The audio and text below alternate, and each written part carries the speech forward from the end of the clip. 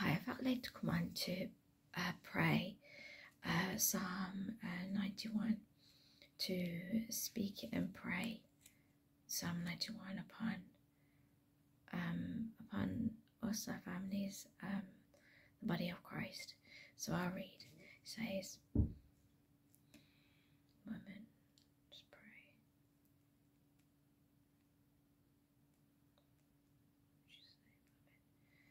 He who dwells in the shelter of the Most High will remain secure and rest in the shadow of the Almighty, whose power no enemy can withstand. I will say of the Lord, He is my refuge and my fortress, my God in whom I trust, with great confidence and on whom I rely. For He will save you from the trap of the fowler and from the deadly pestilence. He will cover you and completely protect you with His pinions, and under His wings you will find refuge. His faithfulness is a shield and a wall. You will not be afraid of the terror of night, nor of the arrow that flies by day, nor of the pestilence that stalks in darkness, nor of the destruction, sudden death that lays waste at noon.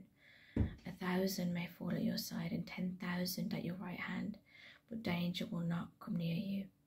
You will only be a spectator as you look on with your eyes and witness the divine repayment of the wicked, as you watch safely from the shelter of the Most High.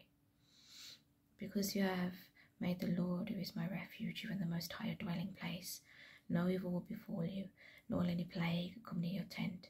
For He will command His angels in regard to you, to protect and defend and guard you in all your ways of obedience and service. They will lift you up in their hands, so that you do not even strike your foot against a stone. You will tread upon the lion and the cobra, the young lion and the serpent you will trample underfoot. Because He set His love on me, therefore I will save Him. I will set Him securely on high, because He knows my name.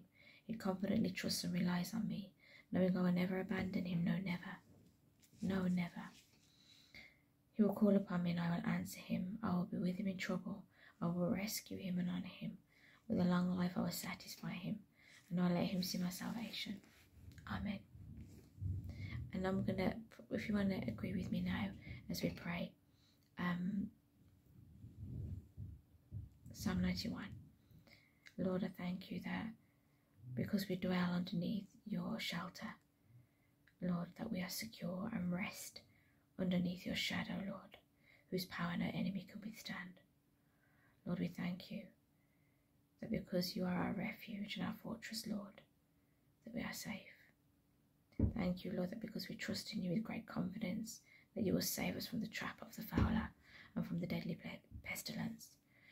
Thank You, Lord, that You cover us and completely protect us with Your pinions, and under Your wings we find refuge. Thank You, Lord, that Your faithfulness is a shield and a wall. Thank You, Lord, that we will not be afraid of the terror of night, nor of the arrow that flies by day, nor of the pestilence that stalks in darkness.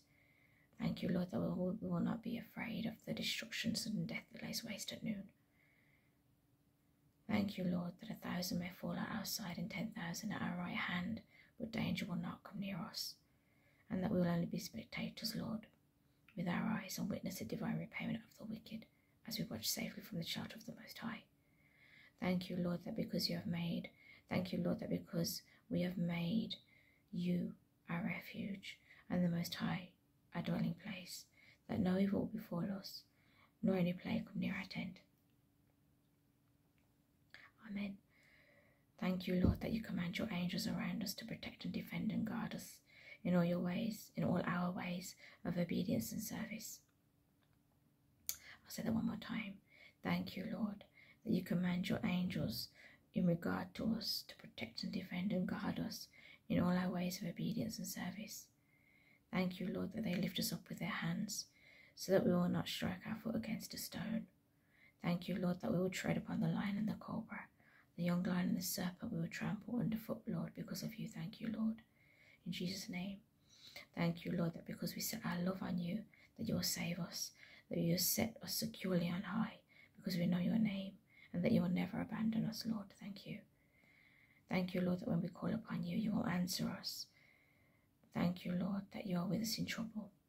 Thank You, Lord, that You rescue and honor us. Thank You, Lord, that with a long life You will satisfy us, and You will let us see Your salvation. In Jesus' name. Amen. Tonight as you sleep, know that God is with you, that you're under the protection of Psalm 91. And if you haven't given your heart to the Lord yet, be encouraged to give your heart to Jesus. Be encouraged to come to the Lord. I'll leave the prayer underneath the video of this description of this video, and you can pray that prayer in your own time. But be encouraged to come into alignment with the Lord, to get on the same page, to get on the same page as the Lord. And we do that through repentance. We do that through coming to the Lord humbly, and just know that the Lord is with you, and that, you know, you have security in Him. You have security in the Lord. And be assured today that when you sleep, you're sleeping sweet, and you're sleeping safe and sound in the Lord's arms. In Jesus' name, amen.